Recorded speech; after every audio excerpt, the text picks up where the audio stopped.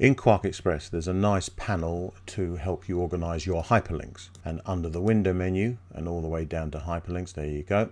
And I've got it up already. I've got a simple text box with just 3 sets of text. And what I can do is I can highlight one, right mouse click and go to hyperlink and new. Or in the hyperlinks panel, I can click on the plus button in the top left hand corner and do new hyperlink. So here I will do a hyperlink to Google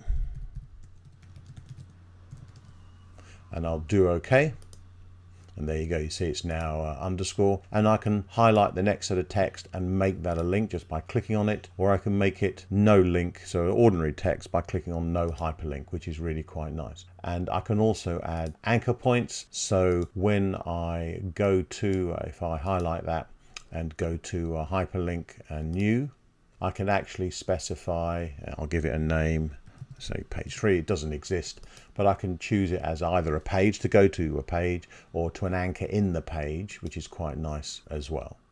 Also, if I had a link on my desktop, I can click on select and I can load it in that way, or copy and paste from wherever I want. And once I have a link, I can right mouse click on it and edit it, delete it, or go to it, and so on. So really quite nice and handy. And here I can just show the links, the anchors, and the page links as well.